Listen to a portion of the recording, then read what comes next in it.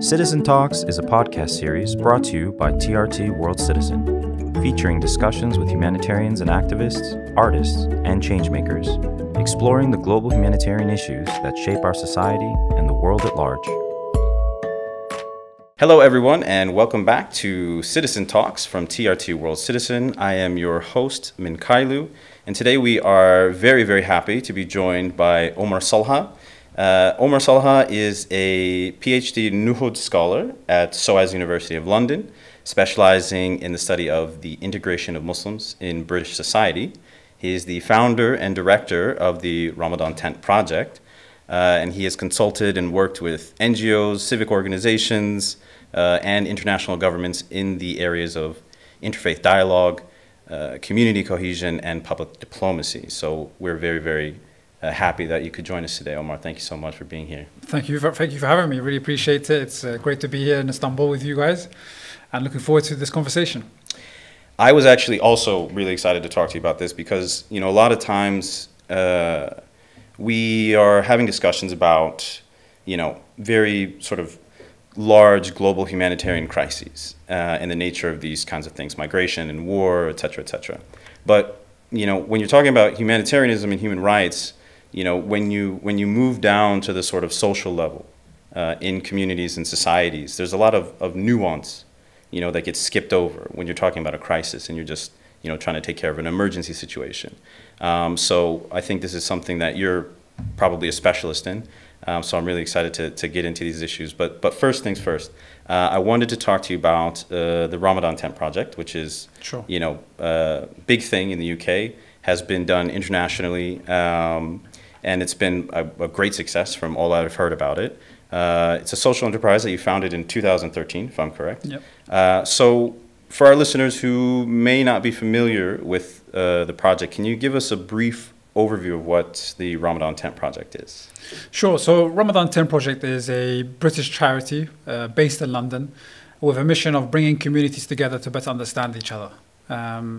We do this through the annual Ramadan Festival, which is curated and produced annually with a mission of turning strangers into friends, raising awareness around the month of Ramadan, Muslims and Islam in Britain, as well as an opportunity to build bridges between different members of the community, whether that be within the Muslim community itself or also outside of that, so people of other faiths and none, to learn more about the month of Ramadan and why it is the holiest month in the Islamic calendar.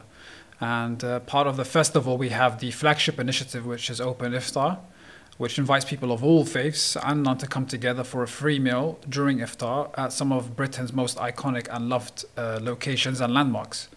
And so we've been going now for 10 years. This year we celebrated our 10-year anniversary.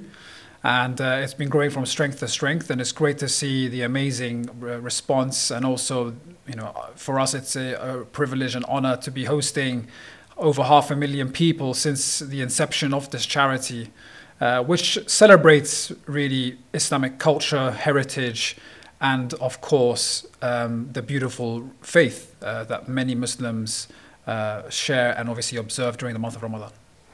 So you touched on it a bit, you know, about community cohesion and, you know, getting people familiar with Islam and, you know, Ramadan, etc.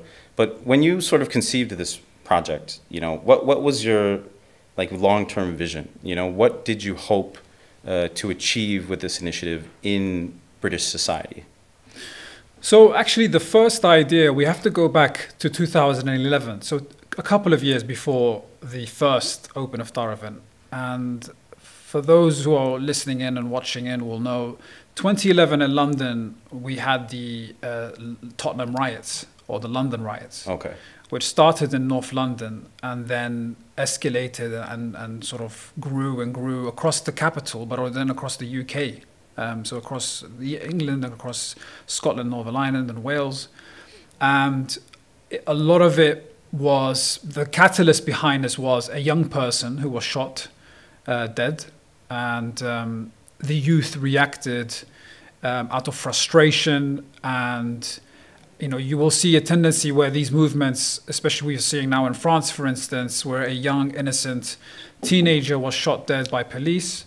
Right. We've seen the riots that are taking place, but of course, those who are going above and beyond and maybe taking advantage of the riots here with looting, etc. So effectively, we need to go back to the issue at hand, which was similar to Paris today, what happened in London in 2011 with the Tottenham riots, a lot of public funding cuts that took place. Clearly, an innocent life was lost. But also, and particularly, this was during the month of Ramadan as well.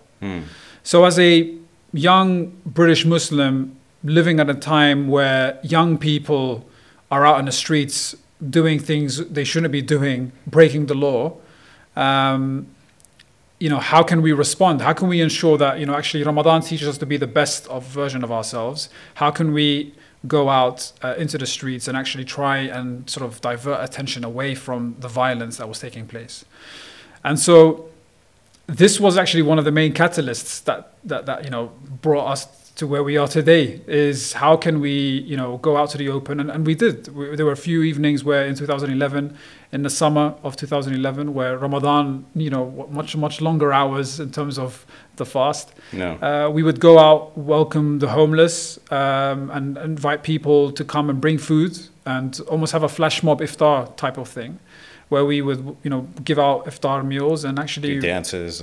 Well, not exactly, but try and get sort of as many people of different ages to come together and just really come out and do something positive, and allow be an outlet for young people as well to be part of and involved in. So that was one aspect of it, and then the other aspect is, in Ramadan, growing up in Britain, there isn't really a space or a third space, I like to call it, where you can meet different people. People who are not fasting, for instance, to learn more about your faith. Usually Ramadan is spent in your home, or you're inviting people over, or family friends, or you're going to the mosque or a community center. But something which actually makes me feel that Ramadan actually is here and is in the public domain and is open. It's not something that I need to sort of do and observe in secret. Ramadan should not be a month where I have to sort of kindly decline that offer for tea or coffee at work without offending the other because I'm fasting, but I don't want to tell them I'm fasting. And if I tell them I'm fasting, then maybe they think, you're weird. Yeah. What a weird thing to do, fasting for 30 days with no food and drink. Yeah. And then suddenly you're out of that sort of social bubble. You're not part of those meetings. You don't get invited to sort of networks for work.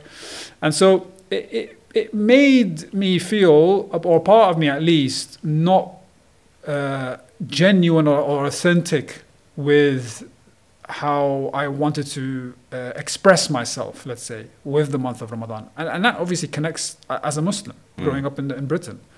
So, there'll be many, many stories where people are sort of, secretly popping out of the office to go and pray and come back because there's no prayer room. There is no halal meats option in the canteen, for instance, or the cafeteria. And so therefore you just have to opt for veggie every single day or bring something in. These small little things that play quite a big part or big role in our sort of sense of belonging, let's say, that we actually feel that, we are acknowledged and we are valued, and sort of our faith is not seen as almost a taboo, but on the contrary, it's celebrated. And so Britain 10, 15 years ago is a lot different to where it is today. And I can, easily say that probably Britain is one of, if not the most accommodating in terms of diversity, inclusion, and equality. There's still a lot to do, for sure. But I think those were sort of the main drivers for me before the charity was founded in 2013. And then we started our first campaign in 2013, where every single day of Ramadan on university campus, we invite people together for free food. That's always going to be a great pull factor, right? No. And so with that in mind, we had hundreds turning up every single day, and some returning faces, some new faces, and the word spread through, word of mouth, family, friends, and local residents, the homeless. Everyone was welcome, and I think that was the starting point of something really special. I think that's when we knew really that there's something cool about this gathering. Yeah. And we didn't want to box it so soon and say this is what it is. We allowed it to organically grow. And I think that's the important lesson. And looking back, I think, now celebrating our first decade, is this has all been an organic journey. Yeah. Do you think it was that sort of spirit that, because the project has been very successful. As you said, you've engaged hundreds of thousands of people, been hosted in multiple countries, iconic cultural landmarks in the UK, Wembley Stadium, Trafalgar Square. What is it that you think that really drew people to it? That gave it that appeal to not only the Muslim community, but the general non-Muslim population? Was it just that spirit of togetherness, that spirit of, Well, it's something different. Stumbling across hundreds of people in a public square or park where people are gathered and sat on the ground, by the way. So, and there is a reason, there is a sort of deliberate science to that, in that we want to reflect the tradition in Islam. And you go to Muslim majority countries, for instance, and for iftar, people are sat outside mosques, courtyards and gardens and streets and sat on the ground and welcoming people. And whether you're a traveler or passerby, you're part of that gathering now. You're part. We see you. You come and sit with us, and you're offered this meal. And I think that is the beauty of what's inspired by the Sharq, if I can say, and I use that word loosely. So the East. And I include, the African continent. I include East Europe into that, the Middle East, Asia, as well, into that sort of bracket where the sort of non-Europe, non-US geographical areas where this culture of welcoming others around food, especially in Ramadan, is something which we're very accustomed to, we're very familiar with. But then now sort of export this into cities like Paris, Madrid, Berlin, and London. It's unheard of. We have not really seen anything like this. And so I think that's the first thing, is people are attracted to the fact that something is happening here. There is a spirit, for sure, as you say. And Ramadan is a great way where it's a month of charity, a month of spiritual sustenance. People come together and feel inspired by themselves, feel more wholesome about themselves and about their identity and their relationship with God.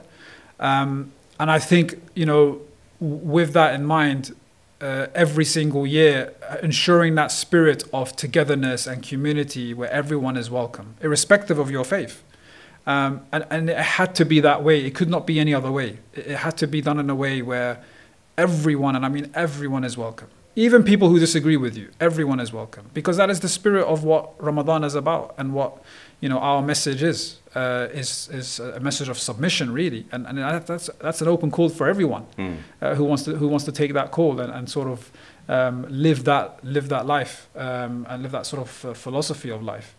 And I think we deliberately look at places like Chelsea Football Club, Stamford Bridge, Royal Albert Hall, Westminster Abbey, for instance, and the British Library and Trafalgar Square.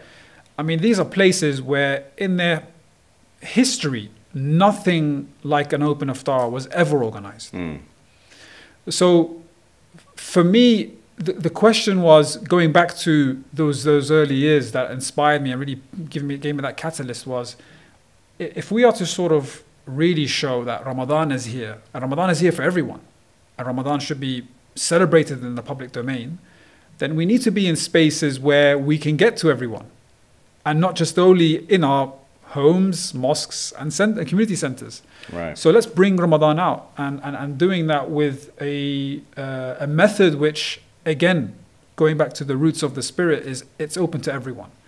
And I think that pulls together a larger audience which is unfamiliar with Ramadan, as well as bringing Muslims into spaces where they also feel a sense of belonging. Yeah. If you love music, you'll be familiar with Royal Albert Hall. If you love football, you'll be familiar with Wembley Stadium. And I do not think they are mutually exclusive of one another as part of your identity. Your identity is a makeup of your faith and your hobbies and your interests and your languages and culture. And I think that sort of, if I can say, portable migration chip that we carry with us, all of us, is ever evolving. And I think it's really important to celebrate all of that and everything about you, because that's what true belonging is celebrating every part of you. How would you characterize today the non-Muslim British attitude towards British Muslims and Muslims in general? Like, what's the perspective of Islam in popular culture in the UK? So so I've been guilty of this, and I just want to make a point on this. Uh-huh. The term non-Muslim I really hate. Okay. Let's pick another one right now that we can use. So you may have noticed I've said other faiths or none. Okay. Yeah, I mean, looking at this cultural shift, I mean, you have to only look at some of the research that was conducted in about almost 10 to 13 years ago.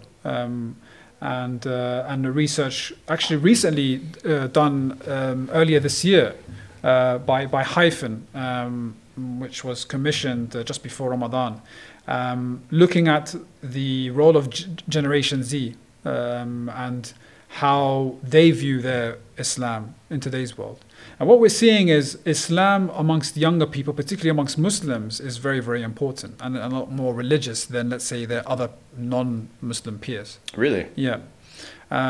So that is a sort of a starting point here for us, is that we're seeing a lot more younger people, and actually seeing over 50% who pray at least 5 times a day or regularly. Interesting.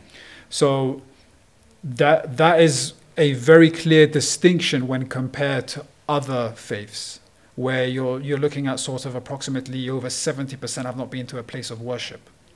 So that is a very interesting piece of work there, and actually is backed up by some of the research conducted this year on the level of religiosity in Britain. So for the first time in Britain, Christians are not the majority faith group in Britain.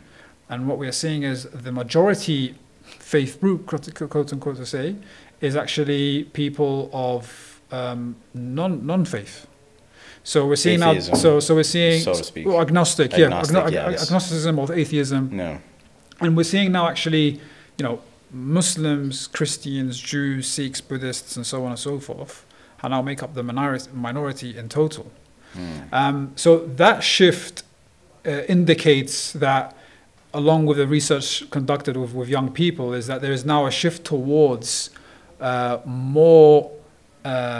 growing number of people feeling apathetic when it comes to faith or when it comes to religion. So there's a challenge here across all faiths, really, in terms of what do they do in terms of how faith plays an integral role, part of your identity. If the research suggests that actually your identity now is, not as religion or faith is not as important or high factor as part of your identity as it was, let's say, 10, 15 years ago, 20 years ago. And so we're seeing a shift in that change there. Elsewhere, we've seen research which suggests that actually 2/3 of UK adults who are not part of the Islamic faith see actually as Islam as incompatible with British values. And this is quite, astonishing to see this when actually over 80% of Muslims in Britain feel there is a sense of belonging in Britain. So on one hand, you've got the overwhelming majority of British Muslims feel they have a strong sense of belonging to Britain. Yeah. But then you've got the majority of UK adults who view Islam as incompatible with British values. Yeah. So the first question is, what is the definition of British values, yeah, precisely, to those two distinctive groups? Do you think they're seeing them the same? I don't think so. And again, this is because you've got, so it's interesting because there's the issue of race and culture. So often when we talk about British culture and British race, they're two distinctive conversations. When we talk about British culture, are we talking about the role of the monarchy? Are we talking about the importance of previous prime ministers and their work in British public life? for instance? Are we talking about British fashion, British music, British media? And British race, then you start to look at, okay, what is Britishness and what is race? And particularly in a country in Britain, where, again, even though the majority of Brits in Britain are white, 1 in 10 white Brits feel they are a minority. Really? Yeah. So it's really interesting to see that there is if you feel almost like there's a spectrum here of looking at the issue of, let's say, culture vis-a-vis race. What we're seeing is there is a very fringe minority here which focuses on one's whiteness as their definition of Britishness, right, which is a fringe minority. But the large majority in that spectrum is looking at British culture as incompatible with Islam, because they view Islam as this extremist ideology where young people feel that they have a bigger resonant factor towards extremist fighters, etc., and so on and so on. So this rhetoric here exists. Right. There clearly is a gap. And for me, this is a communication gap. This is a gap where, for sure, there is, there is institutional racism, there is propaganda, there is Islamophobia, like there is anti-Semitism, there is, racism and discrimination against black people in the UK and elsewhere. You have all of these issues here at hand. But ultimately, I think those two sort of figures that I mentioned earlier clearly indicate that there's something not quite right here. We're getting two opposing sets of data. Yeah. And then perhaps actually, if we were able to look at building bridges between those two sets of communities, I mean, collecting data is great when you're looking at two sets of groups and collecting data from each of those, but yeah, the next step is, okay, well now what? What do we do with this? And I think if we can build a strategy and a policy where we're able to actually bring those communities together to mix with each other, and then actually whatever phobia they may have can be, sort of any misconceptions they may have is then correct through these gatherings and meetings. Yeah. The open iftar effectively is a model of that. My worry when it comes to that in particular is that, that simply by questioning any particular narratives, a lot of these new narratives that are emerging, and saying, well, we have a different perspective, that the Muslim community can very easily alienate itself from the broader society in many countries, right? And certainly in the UK, certainly in America, and I think we've seen this happening in the recent past, where they say, well, we believe certain things when we feel this way, and we like to raise our kids in this particular way, and we try to avoid X, Y, Z, and then it automatically becomes a condemnation of that community, the Muslim community, saying you're holding these antiquated, oppressive ideologies, et cetera, et cetera.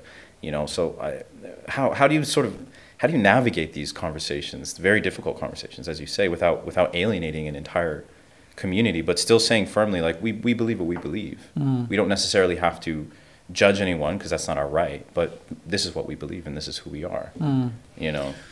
Well, I mean, I'll bring it back to a story where, let's say, we have a Muslim player, a Muslim football player, playing at an elite level in the Premier League, and is fasting Ramadan. His coach says you can't fast during Ramadan because it will impact you on your performance levels.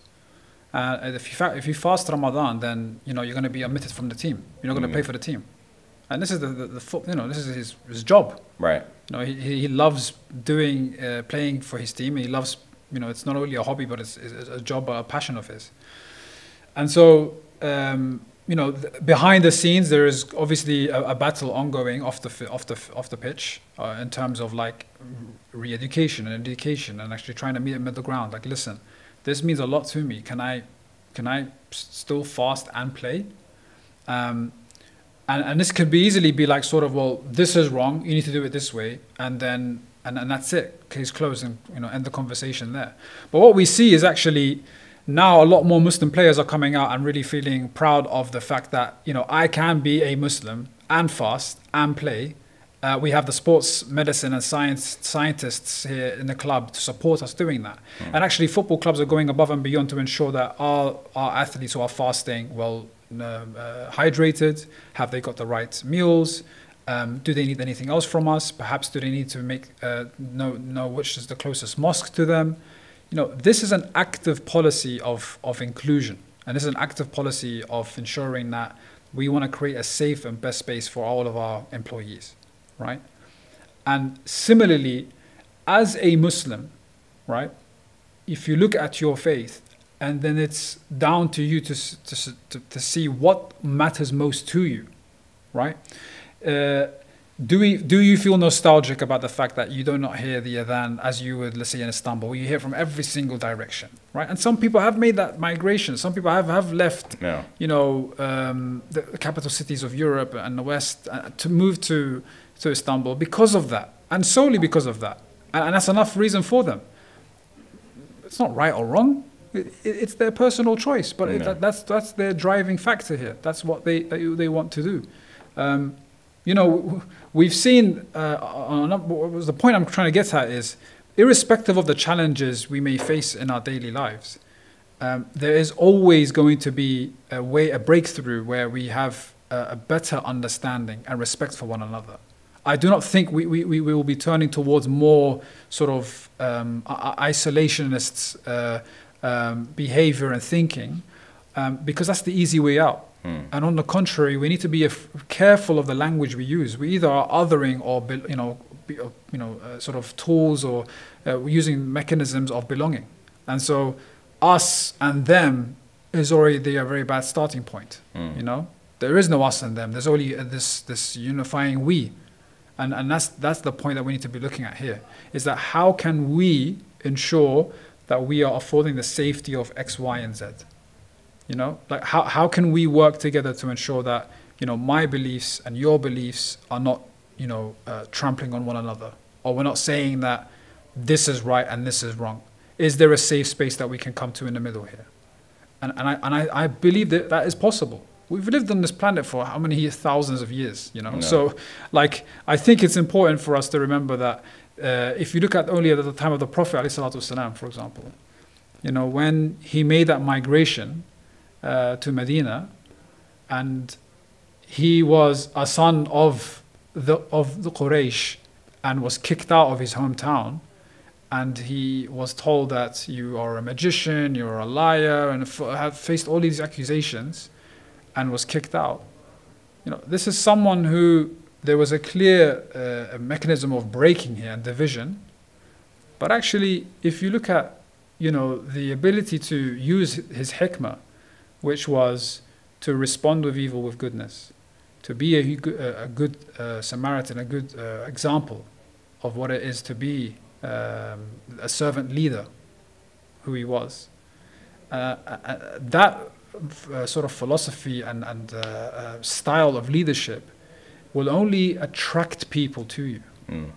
And so, irrespective of how difficult the challenges are, we need to remember that we are following this sort of best practice. We may disagree at the end of the day, and we do this in our communities. We disagree on several things in our communities around, whether it's theological questions or whether it's political. Which party did you vote for? What day are you fasting? Yeah, exactly. Yeah, which moon sighting are you following precisely? So I think all of those things, put together, the most important thing is actually, that person made me feel like so and so. He made me feel valued. He actually did listen to me, although we disagree on these things. I can understand where he's coming from. Because that's where we are. We're coming from somewhere, we're going somewhere. And this is part of our growth. Good. I'm going to get in trouble because I know I'm supposed to cut it in terms of time. But there was one question that I wanted to ask. They did warn me before. They did say 2 hours potentially. He's that guy. I'm that guy. I'm just doing this for my own personal interest. I wanted to speak about the humanitarian sector, specifically in relation to Muslim communities. Because, obviously there's a great encouragement and onus that's placed on us as Muslims to spiritually, to act in service to the poor, to the destitute, to the downtrodden, those who are in need. However, when you're talking about the general global humanitarian sector, in many ways, I think the structure of humanitarian organizations today has been sort of created to fit within the capitalist system. And subsequently, it requires, a very sort of capitalist structure. You have to have your fundraising departments, and you have to do advertising, right? You have to do marketing. You have to, have ads on TV and be quirky and get people to be, giving you money constantly. There's massive operational budgets within, many of these organizations, even some of the biggest global, humanitarian bodies. So I just, from your personal experience working with the social enterprise and setting up an organization, do you think that this NGO structure is the most effective means of us as a community pooling our collective resources to bring benefit to those in need? Is there something, I don't know, better that you've ever seen or envisioned that could work, more effectively without all of this, sort of extra stuff that's kind of added on when you have to institutionalize within these systems? Before I forget, just remind me. Please. Just remind me that there is something I want to come back to in terms of the Grand Bazaar in Istanbul. Okay. Which is connected to this point. But to answer your question head on, look, there is a movie coming out, or maybe out already this weekend. Oppenheimer. Right. Yeah. Yeah. The atom bomb, the creator of the. Yep. Atom bomb. Yeah, Christopher Nolan, latest movie. I hope I can understand this one. I didn't get the last. I didn't get the last. To be fair, I mean, they say Christopher Nolan movies, you need to watch them at least twice or 3 times before you can get through the audio and hear what actually people are saying. Probably is maybe deliberate, I'm not sure. But great movie director and producer. Sure, great movies as well. Definitely. But the reason why I mention this is how many people this weekend will go to watch that, or put that as part of their plans to go and watch that? Quite a few, I imagine. Yeah. It's his latest movie. It's the first one, I think, since before COVID. I think Tenet came out. Tenet came out in COVID. I think it was. So it's big major reviews, and people are really excited about it. Big blockbuster movie. So many people will be going down to that. The reason why I mention this is, look, we live in a world where we are attracted by the science of marketing and advertisements. Every single person on this planet is selling something. Right. If it's not a cup of water, if it's not coffee, if it's not oil, if it's not education, healthcare, faith, everyone has a message which they are either selling, as in selling for free or selling with profit in mind, commercial, non-commercial. Everyone is doing something like this.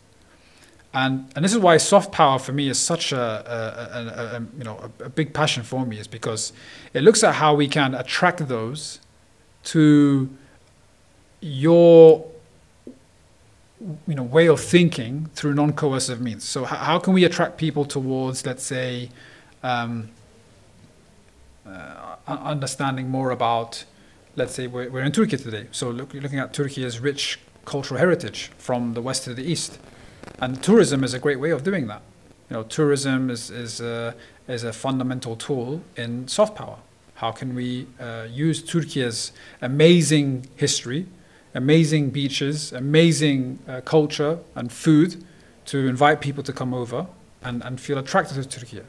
And obviously tourism in Turkey's economy is a major contributor. Yeah.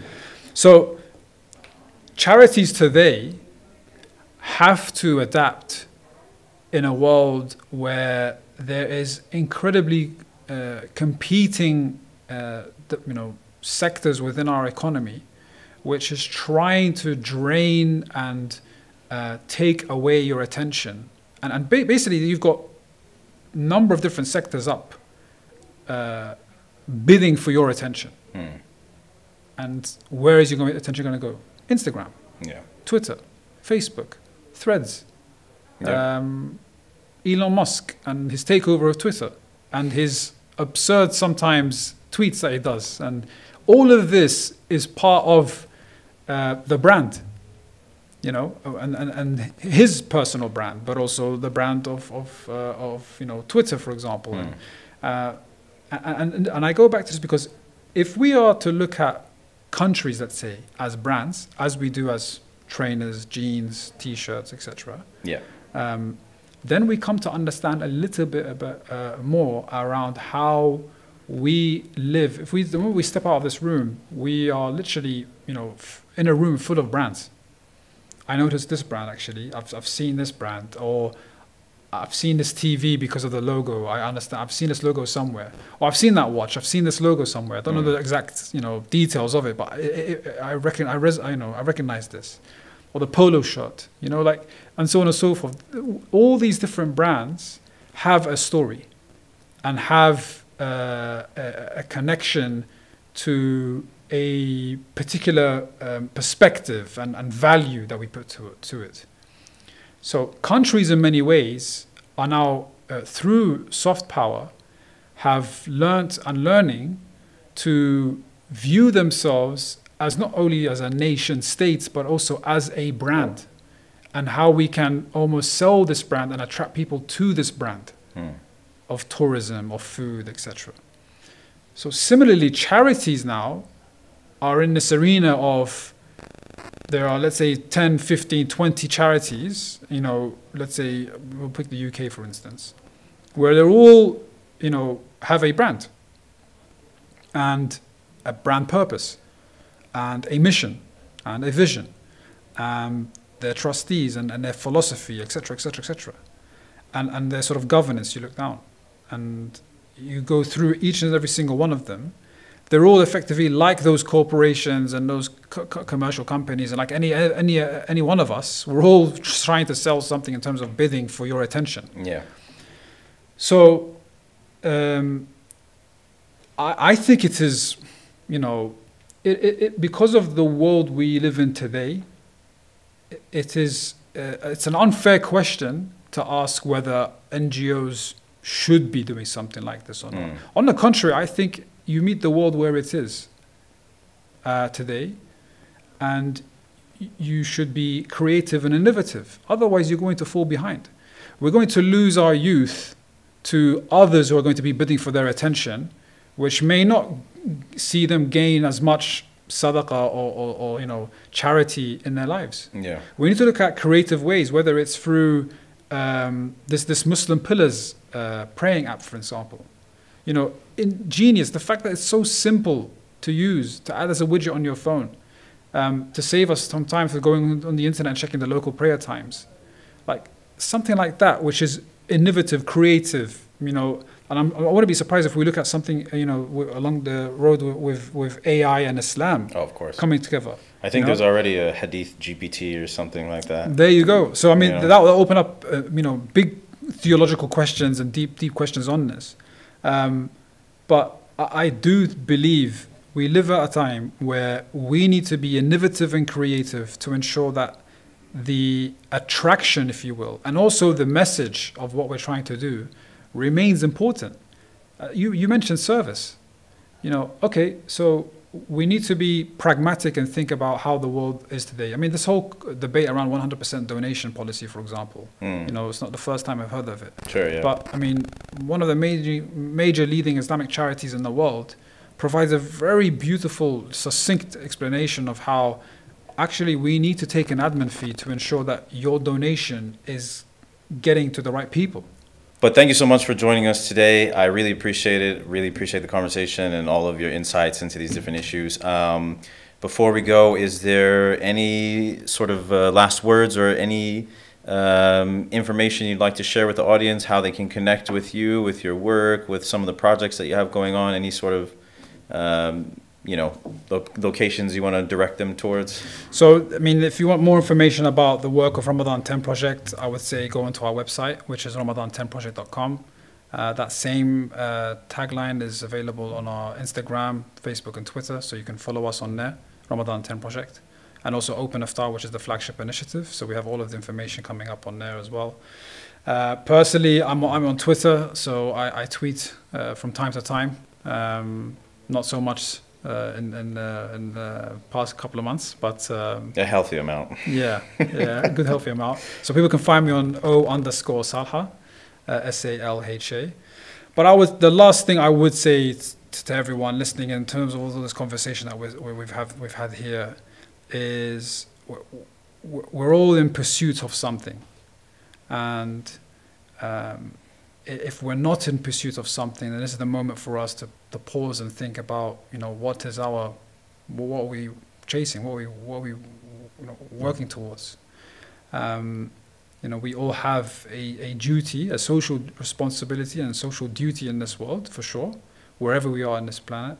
And just remember that wherever you go, every heart that you have softened is an act of charity. And that goes towards your good deeds. And if we can think of the world in that way, that a good word can bring someone closer to goodness, and a bad word can take someone away from goodness, then just think about the thousands of words that we use on a daily basis.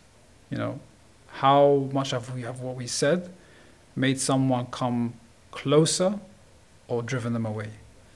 And same with our actions, because actions do speak louder than words. How much of our actions are doing the same, where we're bringing people closer or further away? And this is going back to our othering and belonging. What are we doing to create more belonging? And what are we doing that's actually impacting and influencing on othering? Excellent reminder. Thank you again for being here. Welcome. And to all of our listeners, we thank you for joining us here, and we will see you on the next episode of Citizen Talks.